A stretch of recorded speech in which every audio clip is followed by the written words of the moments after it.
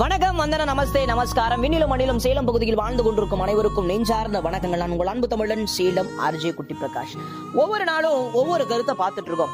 இன்னைக்கு மனிதர்கள் எல்லாம் உயிர் வாழ்வதற்கு காரணம் என்றால் தாய், அம்மா, பாசம், நேசம்.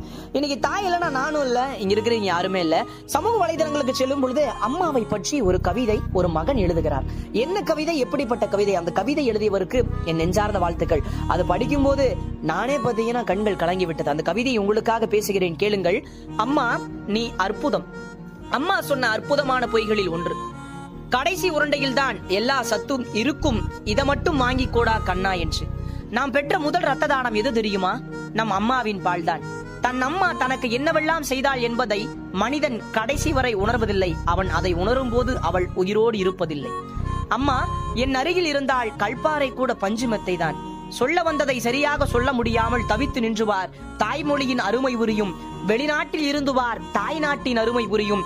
இதே போல தாயை விட்டு தள்ளி இருந்துவார் தாயின் அருமை புரியும். என் முகம் பார்க்கும் முன்பே, என் குரல் கேட்கும் முன்பே, என் குணம் அறியும் முன்பே என்னை நேசித்த ஒரே மனித இதயம் என் அம்மா மட்டும்தான். ஒரு அம்மாவின் இறுதி ஆசை என்ன தெரியுமா? என் கல்லறையின் மீது உன் பெயரை எழுதி வை, உன்னை நினைப்பதற்கல்ல, அங்கும் உன்னை சுமப்பதற்கு.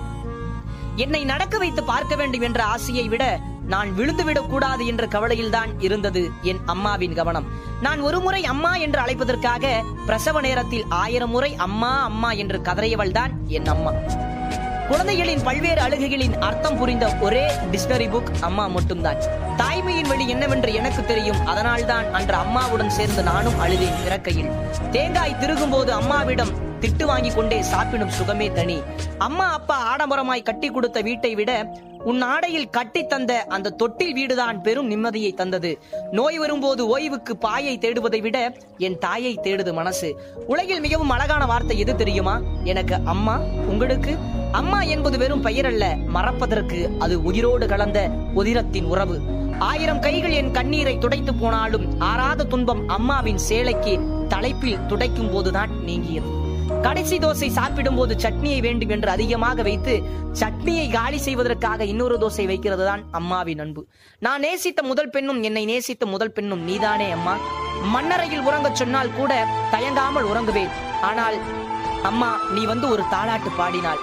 மூச்சடைக்கு ஈன்றா என்னை, என் மூச்சுள்ள வரை காப்பேன் அம்மா உன்னை. அன்பை பற்றி படிக்கும் போதெல்லாம் தமராமல் வந்து போகிறது அம்மாவின் முகம். உலகில் தேடி தேடி அலைந்தாலும் மீண்டும் அமர முடியாத ஒரே சிம்மாசனம் அம்மாவின் கருவறை. வாழ்க்கையில் தியாகம் செய்பவர் அப்பா, வாழ்க்கையே தியாகம் செய்பவர் அம்மா. அம்மா அன்று நம் தொப்புள் கொடியை அறுத்து நம் உறவை பிரிக்கல, அது நம் பாசத்தின் தொடக்கத்துக்கு வெட்டப்பட்ட திறப்பு விழா ரிப்பன். உணவு என்பது மருந்து, ஆடை என்பது மானம், பணம் என்பது தேவை, ஆங்கிலம் என்பது மொழி, தமிழ் என்பது உயிர், அம்மா என்பது பாசம். நிச்சயம் இந்த கவிதை உங்களுக்கு பிடிச்சிருந்தா உலகம் வாழ்ந்து கொண்டிருக்கோம் எல்லாருக்குமே அனுப்புங்க. மீண்டும் ஒரு நல்லதொரு கருத்தில் சந்திக்கும் வரை உங்களிடம் விடைபெறுவது உங்கள் அன்பு தமிழன் சேலம் ஆர்ஜே குட்டி பிரகாஷ்.